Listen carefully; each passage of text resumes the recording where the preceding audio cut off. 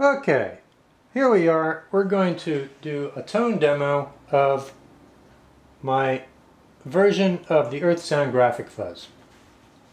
I call this thing the G-Fuzz. Now to do this, we're going to use my 2-channel 50-watt vacuum tube guitar amp with an effects loop.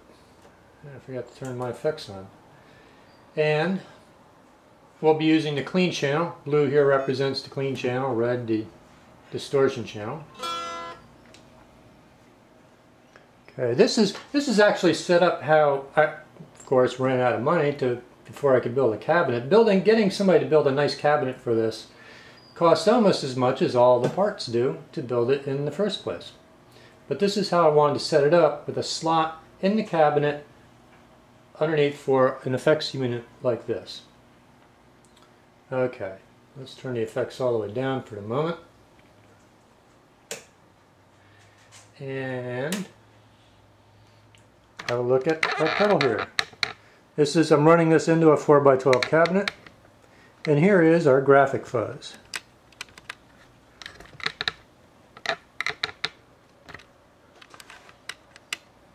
Okay, now this has been built on a perf board.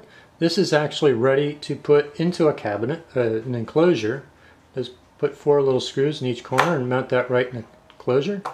The pots, of course, would be mounted on the enclosure. There's one extra one here because I have it wired directly into the guitar amp. Now this is a very interesting pedal. Due to the unique nature of this circuit, it has to be powered by a battery.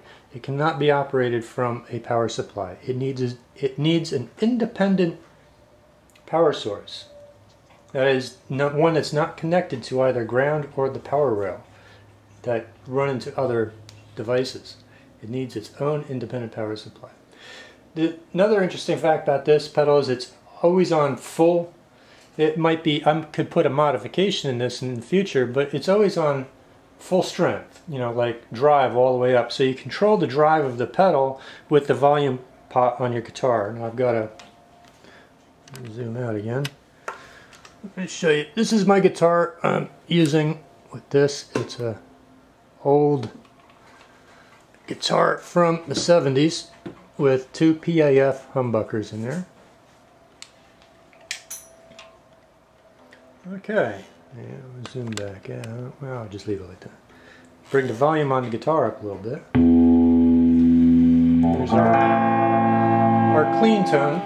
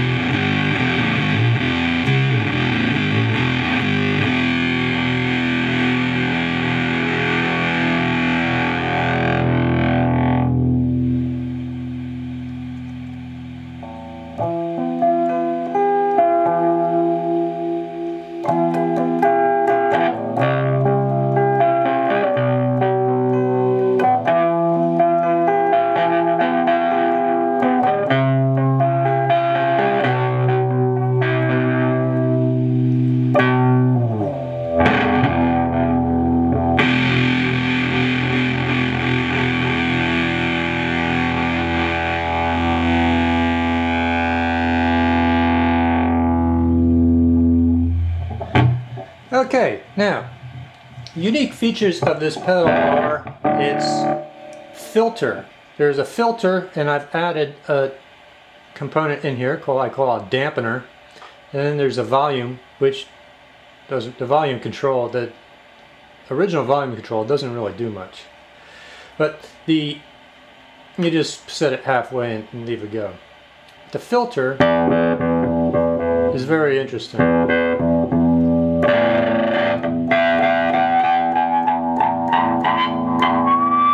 Now this is a problem. This is why I created the damper. The filter has this problem. Well, I don't know if it's a problem, but the original circuit will start oscillating by itself as the filter is turned higher.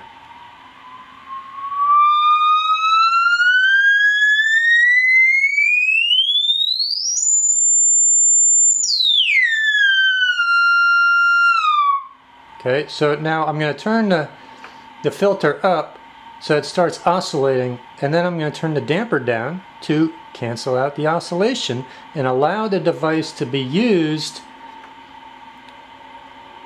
when otherwise the oscillation would be, coming through.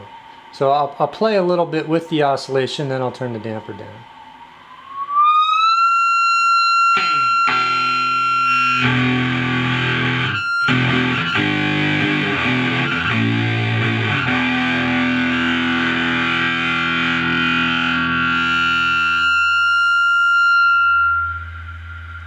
Like magic, huh?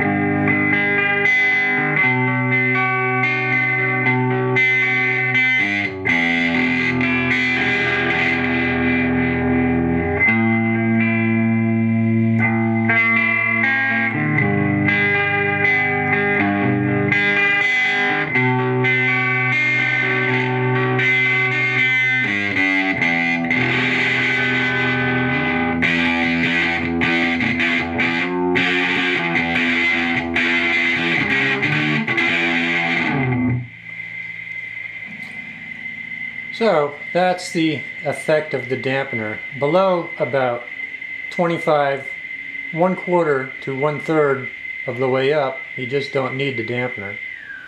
But to use the pedal in those higher filter settings, the dampener definitely is useful.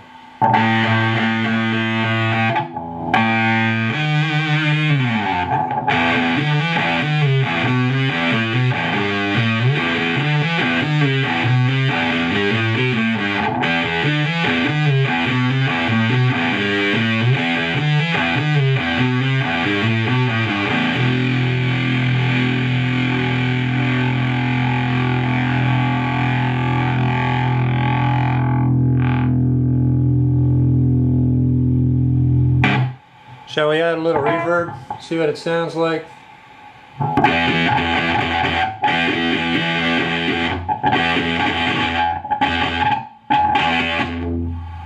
Oops, we'll do that.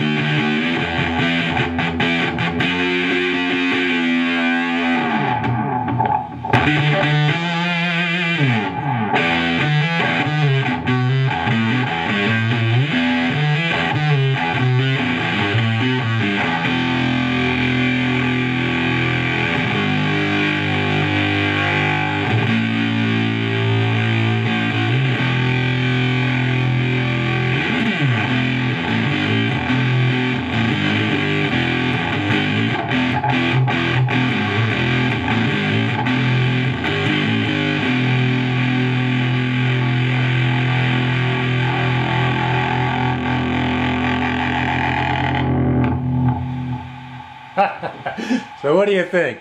Is that a matte effect or what?